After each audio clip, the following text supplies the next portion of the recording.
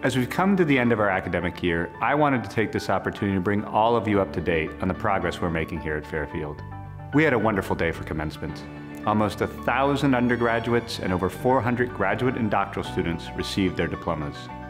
The flowering trees were in full bloom and 8,000 family and friends were present.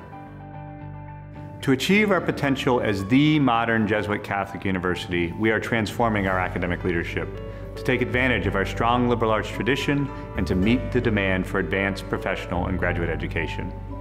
This past year, we were pleased to install as Provost Christine Siegel. Joining the Provost office was Walter Rankin as Vice Provost for Continuing and Professional Studies. Additionally, we welcomed a new Dean of the College of Arts and Sciences, Richard Greenwald. And this coming fall, we'll be joined by a new Dean of the Dolan School of Business, Zan Lee. We are enhancing our facilities and infrastructure to support our academic aims, with many major projects well underway or completed. A few highlights include the creation of an innovative new academic commons. Construction of the new Dolan School is well underway and will be completed in 2019. And the new residence hall and the quad will be opened in the fall of this coming year. This past year, we opened our new Tully Dining Commons. It's beautiful and a great hit with our students as it gives them more space and brighter surroundings to convene. To fulfill our promise as a university, we are called to raise our profile, and this work has already begun. We had the largest applicant pool for undergrads in our history, 11,351 students, and that has yielded our largest incoming class to date.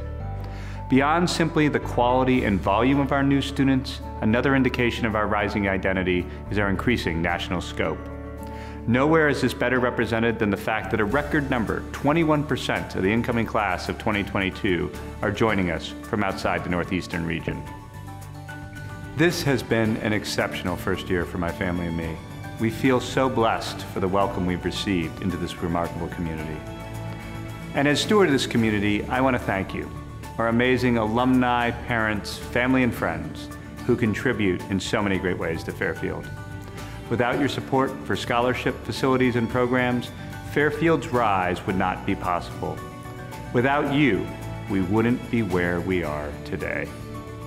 Thank you, and go Stags.